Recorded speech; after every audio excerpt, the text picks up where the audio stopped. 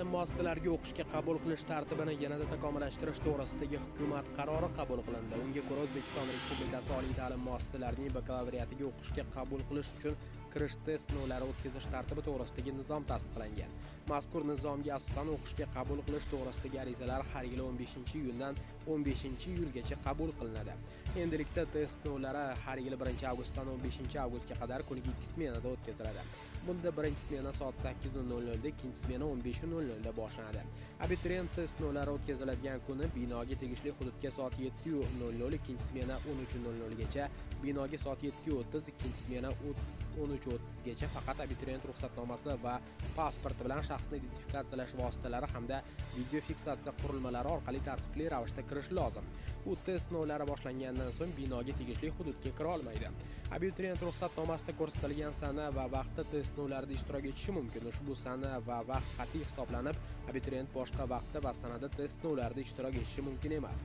Test topshiriqlari umumiy o'rta va o'rta maxsus kasb-hunar ta'limining ta'lim fanlari o'quv dasturlariga muvofiq tuziladi. Abituriyentlar tanlagan ta'lim yo'nalishlariga qarab tegishli ravishda 1, 2 yoki 3 fan majmuasi bo'yicha test sinovi topshiradi.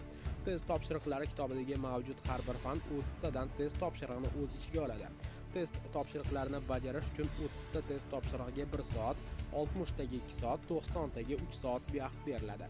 Abituriyentlar talabalikka tavsiya etilgani yoki etilmagani to'g'risida belgilangan tartibda tasdiqlangan test sinovlari natijalari test sinovi o'tkazilgan kunning ertasiga Davlat test markazining rasmiy saytida e'lon qilinadi hamda oliy ta'lim muassasalariga yetkaziladi.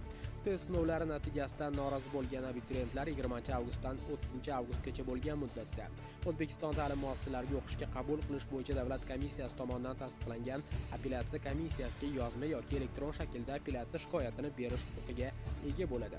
Test sinovlari Toshkent shahridagi O'zexpo markaz milliy ko'rgazmalar majmuasi pavilyonlarida bo'ling hududda o'rnatiladigan qo'shma yig'ma pavilyonlarda, shuningdek katta sig'imdagi boshqa binolarda, viloyat markazlarida esa olimpiya zaxiralari kollejlari yoki boshqa tashkilotlarning katta sig'imdagi binolarida o'tkaziladi. Binoda test sinovlari jarayonini to'liq nazorat qilish maqsadida qoida tariqasida 30 nafar abituriyent uchun bitta video kuzatuv tizimi o'rnatilishi, jarayonni abituriyentlarning ota-onalari onlayn tarzda kuzatish uchun zarur asbob-uskunalar bilan jihozlanishi shart. Binoda bir nafar abituriyentga qoida tariqasida 2 metr kvadratdan kam bo'lmagan joy tayyorlanadi. Hududlar bo'yicha test sinovlari o'tkaziladigan bino va guruhlarning alohida tartib raqami takrorlanmaydigan ketma-ketlikda raqamlangan bo'lishi lozim. Har bir guruh alohida o'tirish o'rniga ega bo'lgan 30 tadan stol bilan ta'minlanib, stollar 1 dan 30 gacha raqamlanishi lozim.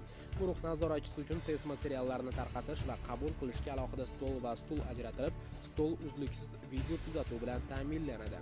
Test o'tkaziladigan bino joylashgan hududda binoga kirish joylarida test jarayoni uchun zarur axborot, texnik, tibbiy va maishiy sharoitlar yaratilgan bo'lishi lozim.